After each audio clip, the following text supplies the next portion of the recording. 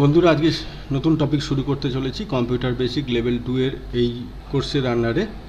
আজকে যেটা করাবো অপারেটিং সিস্টেমের কিছু ফান্ডামেন্টাল জিনিস, একদম বেসিক ফান্ডামেন্টাল জিনিস অপারেটিং সিস্টেমের। খুব বেশি ডিটেলসে নয়, আবার খুব কমও ডিটেলসে নয়, একটা মিডিয়াম লেভেলের, যেরকম এইখানে এই সময় দরকার সেরকম একটা বেসিক ফান্ডামেন্টাল করাবো অপারেটিং সিস্টেমের ওপর। তো প্রথমে দেখব function of ওএসের key key function. প্রথমটাই করা আছে, এটা হচ্ছে প্রসেস ম্যানেজমেন্ট। প্রসেস ম্যানেজমেন্ট হচ্ছে একটা পদ্ধতি যেটায় OS can control the planning, monitoring the performance of CPU by process management. তার মানে অপারেটিং সিস্টেম এখানে প্ল্যানিংটা কন্ট্রোল করতে পারে, কোনটা কখন হবে, কি করে হবে, কার মাধ্যমে হবে, কাকে কোন কমান্ড দেবে, কাকে কি ইনস্ট্রাকশান দেবে, এই যে টোটাল প্ল্যানিংয়ের কন্ট্রোলটা অপারেটিং সিস্টেম করতে পারে এবং মনিটরিং করতে পারে। কার না, সিপিইউ এর যে পারফরমেন্স, সিপিইউ কীভাবে কাজ করছে, সে এখন ওভারলোডেড না ওভারলোডেড নয়, তার এখন কটা টাস্কের মধ্যে সে ইনভলভড আছে, এই সবগুলো টোটাল যে মনিটরিং পার্টটা সেটা ওএস করতে পারে সিপিইউ এর ওপর। এরপরে আছে ফাইল ম্যানেজমেন্ট। ফাইল ম্যানেজমেন্টটা কি না, all data files in a computer system, it's execution and কপিং files from secondary memory two primary memory control by file management. সমস্ত ডাটা ফাইলস, একটা কম্পিউটার সিস্টেমের যে কোনো ডাটা ফাইল, এটা কিভাবে কাজ করবে, কিভাবে কপি হবে সেকেন্ডারি মেমোরি থেকে প্রাইমারি মেমোরি, এই সমস্ত ব্যাপারটা এই অপারেটিং সিস্টেম তার ফাইল ম্যানেজমেন্ট বলে যে প্রোগ্রামটা আছে বা ফাইল ম্যানেজমেন্ট বলে যে পার্টটা আছে তার মাধ্যমে করে থাকে। ঠিক আছে, তারপরে আছে ডিভাইস ম্যানেজমেন্ট। ডিভাইস ম্যানেজমেন্টটা কি না, OS manages the operation and maintenance of input output devices two user and among themselves. ধরো আমি এখান থেকে কিবোর্ড থেকে কোনো প্রিন্ট কমান্ড দিয়েছি, প্রিন্ট করার জন্য দিয়েছি, তাহলে ওএস সেটাকে ম্যানেজ করবে, সেই অপারেশনটাকে ম্যানেজ করবে। কিভাবে হবে, আমি তো কিবোর্ড থেকে বা মাউস থেকে প্রিন্ট দিয়ে দিলাম, কিন্তু সেটা কোথায় যাবে, প্রথমে কোথায় যাবে, সেখান থেকে কোথায় যাবে, সেখান থেকে কোথায় যাবে, এই পুরো ব্যাপারটা ওএস ম্যানেজ করবে। এবং maintenance of input output devices two user and among themselves. Maintenance of input output device two user মানে আমি যখন কিবোর্ড, ইনপুট আউটপুট ডিভাইস মানে কিবোর্ড, মাউস, এইসবগুলো, আউটপুট ডিভাইস মানে ডিসপ্লে, প্রিন্টার, তো এইগুলো যে মেনটেনেন্স মানে এগুলো কিভাবে কাজ করবে, একজনের সঙ্গে আরেকজনের কী রিলেশন হবে।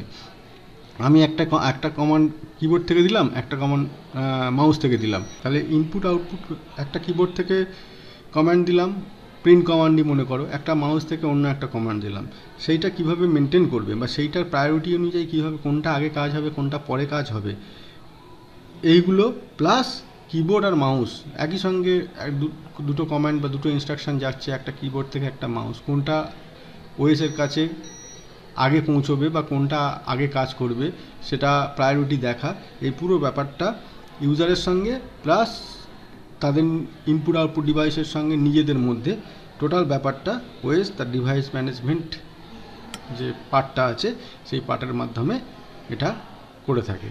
তাহলে ফাংশন অফ ওএস বলতে বেসিক্যালি এইগুলো বোঝায়। এরপরে আরও ডিটেলসে আরও ডিটেলসে ফাংশন অফ ওএস যখন পড়াবো পরে আরও খুঁটিনাটি পাবে। তো বেসিক লেভেলে এই তিনটেই মোটামুটি ওএসের ফাংশন বলে ধরা হয় বা ধরি, process management, file management, device management. এরপরে যেটা আসবো টাইপস অফ অপারেটিং সিস্টেম। আমরা তো অপারেটিং সিস্টেমে ইউজ করি, কম্পিউটারে করি, এখন মোবাইলেও অপারেটিং সিস্টেম আছে, মোবাইলেরটা আমরা পরে আসবো। কম্পিউটারে যেটা আমরা অপারেটিং সিস্টেম চালাই সেই অপারেটিং সিস্টেমগুলো কত রকমের হয় বা কত রকম টাইপের হয়। তাহলে প্রথমটা যেটা দেখব অপারেটিং সিস্টেমের ব্যাচ প্রসেসিং অপারেটিং সিস্টেম। এটাকে কী জিনিস না, all the jobs R put together, সমস্ত যেগুলো জব আছে একটা অপারেটিং সিস্টেমের পরপর জব হয়। তো যেমন আমরা ধরো কম্পিউটারটা যখন অন করি, সেই কম্পিউটারটা অন করার পর তার নির্দিষ্ট কিছু জব আছে। প্রথমে কিবোর্ড মাউস আর ঠিক আছে কিনা চেক করবে, হার্ড ডিস্ক চেক করবে, এটা চেক করবে, সেটা করছে, দেখো স্ক্রিনে ফুটে ওঠে যদি কোনো কারণে কোনো ফল্ট বেরোয়, অপারেটিং সিস্টেম মনে করো না পেয়ে, তখন অপারেটিং সিস্টেমে তাহলে স্ক্রিনে কী দেখায়, OS not found, boot device not found, এরকম সব মেসেজ ফুটে ওঠে। বা কিবোর্ড কিছু প্রবলেম থাকলে বা ডেট টাইমের কিছু গণ্ডগোল থাকলে ওখানে মেসেজ ফুটে ওঠে। তার মানে মেসেজ ফুটে ওঠে মানে সেটা চেক হয়েছে তবেই চেক হয়ে ঠিক পাইনি বলে মেসেজটা ফুটে উঠেছে। এখানেও ঠিক তেমনি, তার মানে সেখানে একটা ব্যাচ ফাইল রান হয়, যে ব্যাচ ফাইলটা পরপর চেক করতে যায় এবং সব যখন পরপর ঠিকঠাক এক নম্বর পয়েন্ট ঠিক, 2 নম্বর পয়েন্ট ঠিক, 3 নম্বর পয়েন্ট ঠিক, এরকম যখন সব ঠিক হতে যায়, তারপরে সেটা অপারেটিং সিস্টেম লোড হয়ে আমাদের ডেস্কটপটা আসে। তো সেই জন্য বলেছে all the jobs R put together and executed as a group in the ওএসের মধ্যে একটা গ্রুপ হিসেবে সেটা এক্সিকিউট হয়। And schedule the jobs according to priority and resource required। যে জবগুলো হয়েছে এরকম হবে না যে আগে কিবোর্ড মাউস, আগে প্রিন্টার চেক হবে, তারপরে কিবোর্ড মাউস ঠিক আছে কিনা চেক হবে, এটা কখনো হতে পারে না। প্রিন্টারটা একটা সেকেন্ডারি ব্যাপার, সেটা আমরা ইউজ করতেও পারি, নাও করতে পারি, কিন্তু প্রাইমারি এবং প্রায়োরিটি যেটা হচ্ছে কিবোর্ডটা ঠিক আছে কিনা সেটা আগে চেক করা। সেই কিবোর্ড ওই জন্য আগে চেক হবে, তারপরে মনে করো হার্ড ডিস্কের চেক হবে, র্যামের কত মেমোরি আছে এইগুলো চেক হবে, ঠিক আছে, দেখবে স্ক্রিনে যখন অন করা হয় সেগুলো দেখায়। তো সুতরাং প্রায়োরিটি অনুযায়ী schedule the jobs according to priority অনুযায়ী সেই জব ভাগ করা থাকে যে কোনটা আগে হবে কোনটা পরে হবে, এবং রিসোর্স রিকোয়ার্ড, কোনটা রিসোর্সটা আগে লাগবে কোনটা রিসোর্সটা পরে লাগবে। যেমন প্রাইমারি মেমোরিতে আগে বেশি, প্রাইমারি মেমোরি মানে কম্পিউটারের র্যাম, এটাকে প্রাইমারি মেমোরি, এই মেমোরিতে আগে লোড হবে, সুতরাং এই মেমোরিটা আগে চেক হবে, তারপরে হার্ড ডিস্ক থেকে ওএস লোড হবে, হার্ড ডিস্কটা পরে চেক হবে, এরকম আর। তো ব্যাচ প্রসেসিং অপারেটিং সিস্টেম একটা উদাহরণ হচ্ছে ইউনিক্স। তারপরে একটা 2 নম্বরটা হচ্ছে single user operating system. Single user operating system কি? OS for personal computer is a single user OS which allows one user at a time and one task at a time.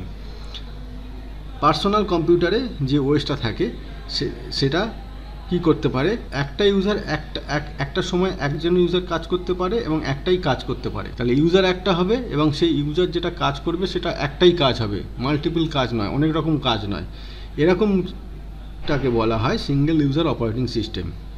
Single user operating সিস্টেমের একটা উদাহরণ দেওয়া হয়েছে MS DOS যেটা আছে, যে operating system আছে, একদম বলতে গেলে বেসিক অপারেটিং সিস্টেম, একদম স্টার্টিং MS DOS দিয়ে হয়েছিল, সেই অপারেটিং সিস্টেমটা single user R one user at a time and one task at a time কাজ করা হয় বলে একে সিঙ্গেল ইউজার অপারেটিং সিস্টেম বলে। তারপরে আছে multi user operating system. Multiple user can access a computer system and used in a network system where same data and application can be accessed by multiple user at the same time। তাহলে single user operating system আর multi ইউজারটা তার মানে অনেকগুলো, এখান থেকে বোঝা যাচ্ছে এটা আগেরটা যেমন সিঙ্গেল ইউজার ছিল, এখানে অনেকগুলো ইউজার কাজ করতে পারবে। কিরমভাবে কাজ করতে পারবে? Multiple user can access a computer system, একটা মাল্টিপল ইউজার একটাই কম্পিউটার সিস্টেমকে, তাহলে অনেক কটা ইউজার একই সঙ্গে একটা কম্পিউটার যেটা সিস্টেম আছে তাকে অ্যাক্সেস করতে পারে। এবং সেটা কোথায় ইউজ হয় না, ইউজ ইন নেটওয়ার্ক সিস্টেম। আমাদের যেমন ধরো একটা অফিস, বাড়িতে ইউজ করি একটা কম্পিউটার, একজনে ইউজ করি, কিন্তু একটা অফিসে যখন ধরো একটা কম্পিউটার, যেটাকে মেন কম্পিউটার, যেখানে ডাটা বা অন্যান্য ফাইল যেখানে স্টোর থাকে, সেখানে আমরা নেটওয়ার্কিংয়ের মাধ্যমে সবাই ধরো অ্যাকাউন্টস, তার যে ফাইল ডাটা রাখা আছে সেই একটা কম্পিউটারে সেটা অ্যাক্সেস করছে তার নিজস্ব কম্পিউটার থেকে, সেখানে আরেকজন তার নিজের কম্পিউটার থেকে সেই একই কম্পিউটার অ্যাক্সেস করছে নেটওয়ার্কিংয়ের মাধ্যমে। তো এটাকে বলা হয় multi user, where same data and application can be accessed by multiple user at the same time. এটা নেটওয়ার্কিংয়ের মাধ্যমে হতে পারে বা অন্য পদ্ধতিও হতে পারে, সেটা পরের ব্যাপার। কিন্তু যেটা হচ্ছে মাল্টি ইউজার মানে একটা সিস্টেমকে অনেক কটা ইউজার একই সঙ্গে তার অ্যাপ্লিকেশান এবং তার ডাটা অ্যাক্সেস করতে পারে। Example VMS visitor management system. 4 নম্বর আসবো মাল্টিটাস্কিং অপারেটিং সিস্টেম। এতক্ষণ ধরে সিঙ্গেল ইউজার মাল্টি ইউজার হলো, কিন্তু টাস্কের কথা বলা হয়নি। এবার আসবো মাল্টিটাস্কিং, মানে বোঝাই যাচ্ছে নামের মধ্যে দিয়ে যে একের বেশি টাস্ক সেই সিস্টেমে করা যায়। কীরকমভাবে? More than one process can be executed and user can switch between the running application. একটার বেশি অ্যাপ্লিকেশান বা প্রসেস সেখানে কাজ করানো যায়, মোর দ্যান ওয়ান কাজ করানো যায়, এবং ইউজার একটা প্রসেস থেকে আর একটা প্রসেস বা একটা অ্যাপ্লিকেশান থেকে আর একটা অ্যাপ্লিকেশানে সুইচ করতে পারে, সুইচ করে নিজেকে কাজে লাগাতে পারে। সেই কাজটা করতে করতে অন্য প্রসেসে অন্য অ্যাপ্লিকেশানে ঢুকে গেল, সেখানে কাজ করলো, আবার অন্য অ্যাপ্লিকেশানে ঢুকে গেল, সেখানে কাজ করলো, এরকমভাবে। যেটা আমরা সহজেই খুব উইন্ডোজে করে থাকি, দেখতেই পাও যে উইন্ডোজে একটা কাজ করতে গিয়ে আর একটা কাজ করলাম, আর একটা কাজ করতে গিয়ে আর একটা কাজ করলাম, ওয়ার্ডে কাজ করছি, এক্সেলে চলে গেলাম, এক্সেল থেকে অন্য কোথাও চলে গেলাম, এরকমভাবে হতে থাকে। তো এক্সাম্পল হচ্ছে লিনাক্স, ইউনিক্স, উইন্ডোজ হলো সিঙ্গেল ইউজার, মাল্টিটাস্ক। এবার আসবো time sharing operating system. Time sharing operating system কি না, computer resource can be shared simultaneously by multiple programs. একই রিসোর্স, সেটা হার্ড ডিস্ক হতে পারে, সেটা র্যাম হতে পারে, বা অন্য কিছু হতে পারে, কম্পিউটারের রিসোর্স, সেটা মাল্টিপল প্রোগ্রামের মধ্যে ভাগ হয়ে যেতে পারে, বা উল্টো দিক থেকে যদি বলি মাল্টিপল প্রোগ্রাম একই রিসোর্স ব্যবহার করতে পারে একই সময়। Can be shared simultaneously by multiple programs, যেমন এক্সাম্পল ম্যাক ওএস। 6 নম্বর এবং last, real time operating system. Real time operating system কি, OS R design two respond to an event within a pre determined time. তাহলে ওএসটা এমনভাবে design করানো হয় এই ধরনের ক্ষেত্রে, রিয়েল টাইম অপারেটিং সিস্টেমের ক্ষেত্রে, যেটা রেসপন্ড করে একটা ইভেন্টের ক্ষেত্রে রেসপন্ড করবে within a pre determined time, একটা নির্দিষ্ট টাইম যেটা অলরেডি ডিটারমাইন করা থাকে বা ফিক্সড করা থাকে তার মধ্যেই। ঠিক আছে, কোনো একটা ইভেন্ট চালাতে গেলে সেই সময়ের আগেই বা সেই যেটা পূর্ব নির্ধারিত যে সময় ফিক্সড করে দেওয়া আছে তার মধ্যেই, সেই ইভেন্টটাকে মধ্যেই সেটা রেসপন্ড করবে। Reservation system uses this OS. Reservation system এই ধরনের ওএস, রিজার্ভেশন সিস্টেমে এই ধরনের ওএস ব্যবহার করা থাকে। কীরকম ব্যবহার করা থাকে, ধরো আমরা টিকিট বুক করব, বা এরোপ্লেনের টিকিট বা রেলের টিকিট, তাহলে বুক করতে গেলে সেখানে একটা টাইম বাউন্ডিং থাকে যে এই সময় থেকে এই সময়ের মধ্যে আমি টিকিটটা বুক করতে পারবো, তার মানে প্রি ডিটারমাইন্ড টাইম হলো।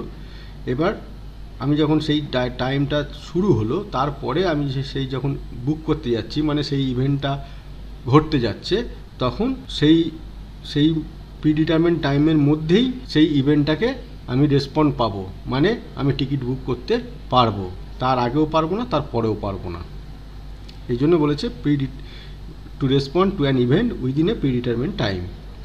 In some cases, all tasks are required to be completed within the specified time limit. কিছু ক্ষেত্রে সমস্ত কাজ, all the tasks, সমস্ত যে কাজগুলো আছে, are required to be completed, পুরো কমপ্লিট হয়ে যাওয়ার কথা বা দরকার, within the specified time limit, এই সময়ের মধ্যে এই সমস্ত কাজ কমপ্লিট হয়ে যাওয়ার কথা, এবং সেইভাবেই সেটাকে প্রোগ্রামিংটা করা থাকে, বা সেইভাবে শিডিউলটা করা থাকে। আবার in some cases all task are not required to be completed within the specified time limit, সমস্ত কাজগুলোই ওই স্পেসিফাইড টাইমের মধ্যে যে ঘটবে এরকম কোনো কথা নেই। টিকিট বুকিংয়ের ক্ষেত্রেই যদি বলি, টিকিট বুকিং 2-3 দিন 4 দিন ধরে ধরো চলবে, তার মানে আমি সকাল 9টা থেকে 11টার মধ্যে আজও করতে পারি, কালও করতে পারি। তার মানে এই নয় যে সমস্ত কাজ সবাইকে 9টা থেকে 11টার মধ্যেই বুক করতে হবে। আবার এমন কোনো জায়গার সিস্টেম থাকে কিছু বুকিং করার, যে এই সময় থেকে এই সময়, একদিনের জন্য এই সময় থেকে এই সময় ওই প্রোগ্রামটা চলবে বা ওই ইভেন্টটা চলবে, তার মানে সমস্ত কাজ ওই তার মধ্যেই কমপ্লিট করে দিতে হবে, তারপরেও হবে না আর কোনো সময়, তার আগেও হবে না কোনো সময়। সেই জন্য বলেছে কিছু কাজ আছে যেগুলো two be completed within the specified time limit, R in some cases all task are not required to be completed within the specified time limit. তো এই হচ্ছে ওএসটা আমরা আজকে স্টার্ট করলাম। ফান্ডামেন্টাল, একদম বেসিক ফান্ডামেন্টাল আমরা ওএসটা দেখব, পড়াবো, তোমাদের ইনফরমেশান দেবো। খুব বেশি, আবার বলছি, খুব বেশি ডিটেলসও হবে না, আবার খুব কমও হবে না। যেটুকুনি এই লেভেল 2তে করানো উচিত বা করানো যাবে সম্ভব, সেটুকুনি আমরা করাবো।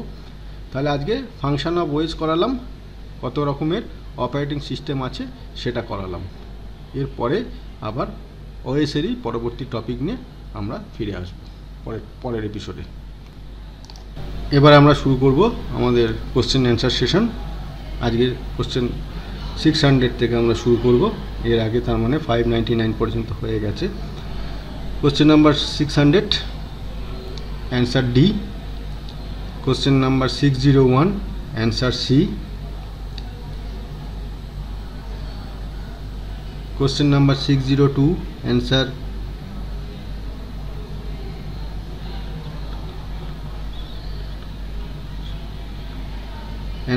A।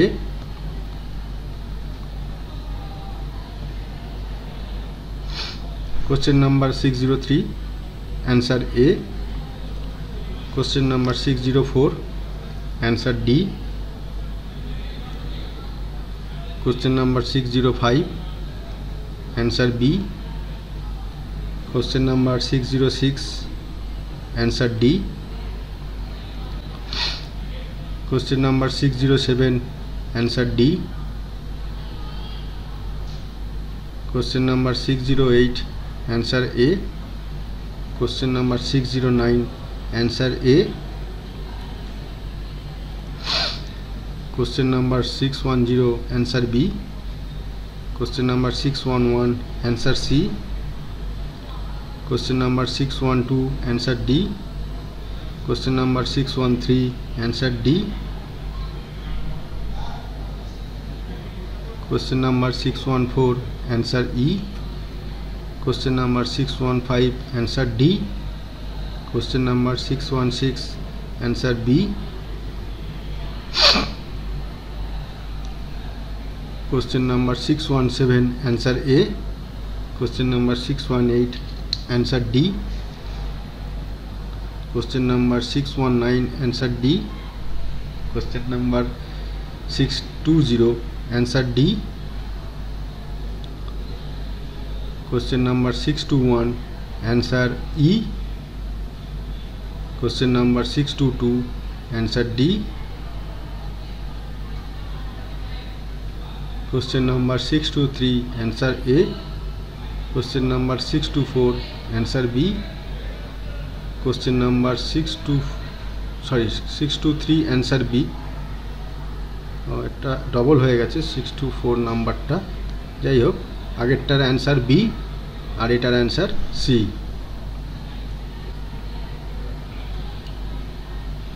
Question number 625, answer C.